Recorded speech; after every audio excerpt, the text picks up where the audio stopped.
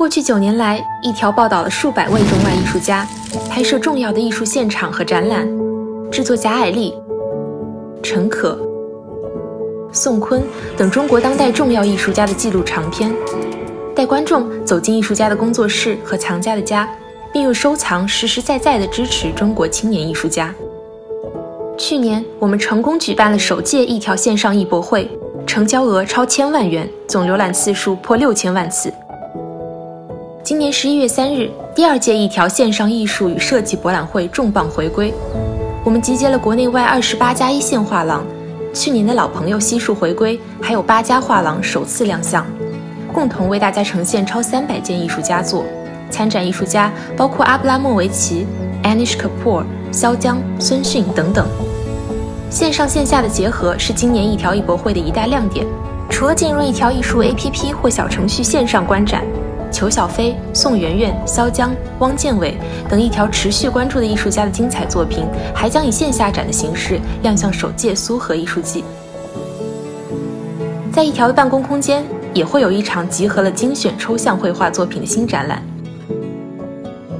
我们还将推出多场艺术家工作室探访，并和复旦大学艺术研究院联合开展主题论坛进行现场直播。这次的一条线上艺博会，我们重磅邀请了油罐艺术中心馆长、国际重要艺术藏家乔志斌担任总顾问。一条线上博览会第1届就非常成功，今年去坚持这么做非常重要。现在大的环境，线上的交易其实是越来越多的，藏家都接受了你可以看 PDF 买作品，包括我本人，我觉得是一个习惯在改变，是个趋势。哪里都有热爱艺术啊、收藏的，其实艺术消费就更广了。那线上博览会，它可以在手机上就能上，不分时间、地域，在线上的相聚吧。一条做这个还是优势非常明显，又有强大的这个互联网能力，流量都是1000万级，又有艺术内容的能力，拍了很多艺术家的视频。你在博览会时可能只看到1件作品。但如果你一个短片，其实你对这个艺术家是整体的了解，更容易下判断。那这种结合是别人比不了的，我觉得能做得特别好。一条在艺术加互联网的领域里，实际上开创了中国艺术的新局面、新的打法，取得的成绩，这2年大家是有目共睹的。通过数字媒体矩阵、画廊合作、线下的画展，长期的积累的这种品牌和影响，环顾行业其实独此一家。另外一个特别重要的地方是，一条艺术跟目前行业里的所有的角色和所有的环节是不冲突的，它实际上是每一个角色和每一个环节的好朋友，做整个行业的这种教育和普及，而带来的成果是大家共享的，这个是非常难能可贵的。艺术作为一种另类的投资和收藏，现在是大家更关注的一个话题，它更能抗周期。一条能够利用自己线上的已经形成的这种优势，更快速的、更大规模的把中国的艺术无论收藏者、消费者，甚至是感兴趣者的数量大大的提高，这样的结果就是大家希望的。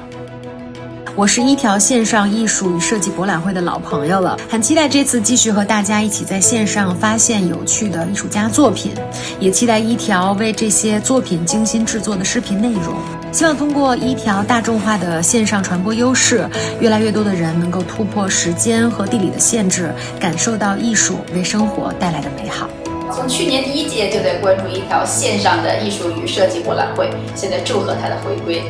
线上的形式呢，给了艺术家一个更大的舞台，让更多人可以更轻松地接触到艺术。在手机上，你就能看到绘画、雕塑、影像等媒介各异的作品。我觉得是件非常有意思，也非常有价值的事情，所以格外的期待。